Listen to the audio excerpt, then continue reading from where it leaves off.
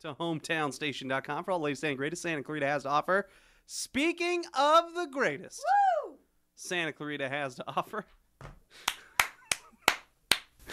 He is Richard Sherman, and he joins us now. Richard, how are you? I'm doing great. Thank you for having me in. Can I say I love that intro. It's my new ringtone now, by the way. I finally figured my daughter taught me how to use that as a ringtone. I'm very excited about it. Did you like the golf clap as well? Like?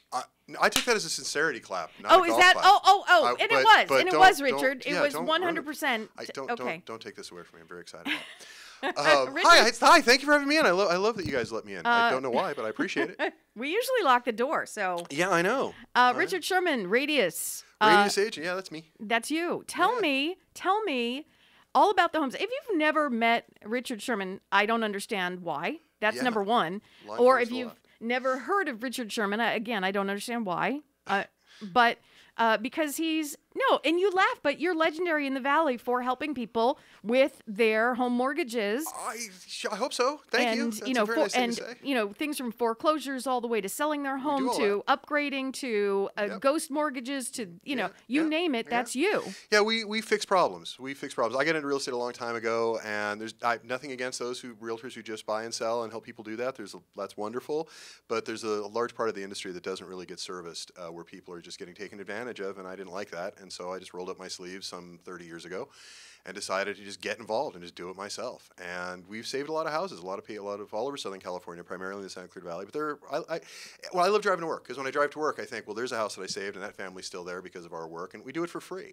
So if you're having a problem with a mortgage, if you have a forbearance that's come to an end, if you've got a zombie second, or if sometimes we have a ghost second, where you've got a second that just suddenly reappeared, that sort of thing, give us a call. We'll help you. We do it totally for free. We help all sorts of people. We've helped thousands of people out of these problems. I'm known to the banking industry and not well liked, but the homeowners love me, and that's the point. And that is the point. You, my friend, can get up in the morning and look at yourself in the mirror, no problem, can you not? I usually spend more time on it than I probably should, to be honest with you, because I have I'm the only guy in the house, and so when I get up in the morning, even in my own bathroom, there's my mirror is not my own. So I'm told every morning, no matter what time I get up, that I'm spending too much time. Listen, I get it. Of course you do. Richard, what can we talk about today? What's on the docket? Well, I don't come with the best news. If you've been watching, if you've been paying attention to the markets at all, as I've been saying for quite some time, when you hear on the news that the interest rate has gone up significantly, very quickly, it means that the market is peaking or has peaked, and we're there. The interest rate has now gone up to well over 5%. Some are saying there's one mortgage company out there that's at 5.9 today, which I don't think they're doing a lot of mortgages at that, but we're well over 5.5 now, and it's going to keep going up. And considering that just a few months ago we were, in the mid threes, that's a hell of a shock to the system. Let me explain why, though. I wrote down some notes today for this.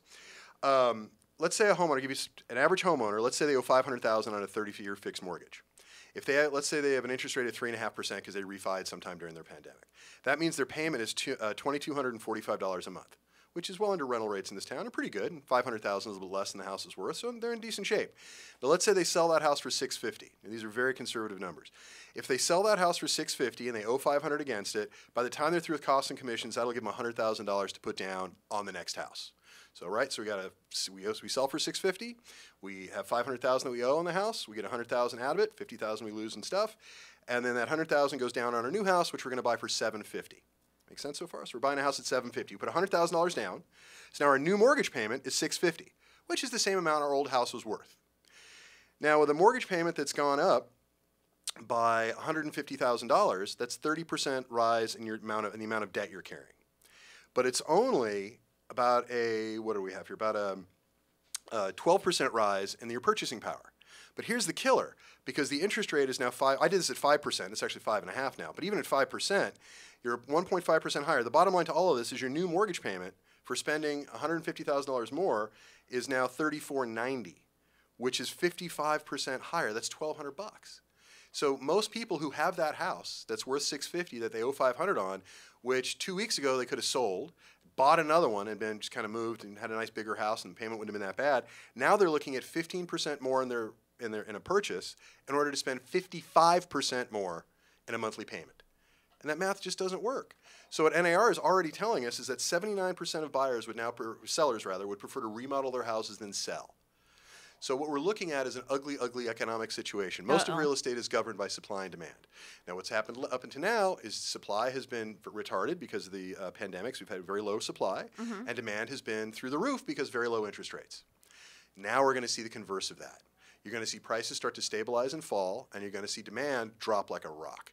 And the problem is, what usually counters all of this is more supply. Prices start to tap out, supply gets back to normal, demand starts to get back to normal, equilibrium is reached. That's not what's going to happen. What's going to happen in this case is supply is not going to return back to normal because you now have a whole new class of people who refied in the last 2 years who would ordinarily sell and buy up, who will not and should not. You should not take 15% more in a house to pay 55% more in a mortgage payment. That's insane. The math makes no sense. So you've got now a whole new class of people who are not going to make that move up. Plus, you still have low supply to begin with. Now, couple all that with dropping demand because the interest rates are going up and they're going to keep going up, and you have a drop in demand at the same time you have a drop in supply. And that's devastating. It's going to be very, very nasty. What do we do? Well, if you haven't refied yet, you probably missed the boat, but it's only going to get worse. So if you're looking to do that, do it now. But this is Katie Bar the tour time. And this is what I was predicting, basically, and everyone was telling me I'm crazy for just before the pandemic. Now, in fairness, I did not know the pandemic was going to go for 2.5 years. That's fair. I thought humans were smarter than that. My mistake. But in any case, the pandemic and the Fed keeping the interest rates as low as they have has been horrible. You cannot let prices go up 20% or more in a 12-month period because of low interest rates. So the price of gas, the price of milk, the price of everything goes shooting through the roof and not raise the interest rate. The interest rate is the bulwark against inflation. To allow inflation to run away because you're worried if you raise the interest rate it'll hurt other parts of the market is great if you own a house. It's even better if you've refinanced that house. But if you don't do those things or haven't done those things, you are in big trouble. Now couple that with all the foreclosures and things that have not happened over the last 2 years, and this is going to be bad. It's going to be ugly. And I know nobody ever wants to predict the market because you want to stay just behind it or just on it so you look like a soothsayer. But the reality is this. All the economic factors that were there prior to the pandemic are still there. Some of them were relieved because of the run-up in prices, but they're all wiped out by inflation because wages have not kept pace. Milk has gone up, cost of food has gone up, cost of gas has gone through the ceiling. Wages have not kept pace. So you have all kinds of inflation. You have money that was way too cheap that is now becoming way too expensive overnight, and that's turbulence, and that you don't fly well through turbulence. You just don't. I mean, the wheels are going to come off the wagon to some degree. What does all this translate into? I think we're looking at a price correction over the next probably 6 to 12 months of about 5% if interest rates stay below 6. Okay. If interest rates get over 6 and stay over 6, it's going to be worse. Okay. That's the reality. Okay. If I've got questions, because just like that, our time is up. So no. Too pedantic, it's like sorry. Look, we need to know the information. The bottom line is buyers have less buying power, sellers have reasons not to sell, and prices are going to be coming down. Got it. That's the reality. Got it. And if we need your help for any reason, call me. You will. There are lots of people out there who will need my help for sure. Because when the economy goes to heck, we get really busy, and we're already really busy. And I can't state this enough. We do this for free. So if you need help, give me a call. If it's a mortgage problem or question, if you're trying to buy a house and you can't manage to get the money together to do it, we give people money to buy houses. If you need to sell a house, we give people money to fix up their houses to sell. And most importantly, if you're in trouble, we will help you for free. And it's just a phone call. Call me. I'm at 661-714-1400. That is my personal cell phone number. I know I get stuff from everybody about giving that out over the air, but it really is my cell phone number. I don't mind. If you can't get through to me, because I do get a lot of calls, just text me. I will call you back as soon as I can. I also do a lot of texting. But yeah, 661-714-1400, and you can reach me at that number literally 24 hours a day, 7 days a week. I like what I do, so I consider myself as sort of constantly on call. So. And your family loves you for it. They are not as happy about that. That is true. And there are times, like we were just celebrating my daughter's 16th birthday, we were at dinner and the phone rang, and I went to reach for it in my pocket. My daughter and her friends, all in chorus, just went, "Don't." Like, oh, I'll just turn that off. I'm sorry. You're having cake. Cake is more important right now. I understand this group of 16-year-old girls is apparently more emotionally intelligent than I am. That's perfectly reasonable. But we need you. We need you. Richard Sherman with a Z. Richard Sherman with a Z. Always a pleasure. Always enlightened by all the information you always give us. Thanks for coming in. We'll see you soon. Thank you.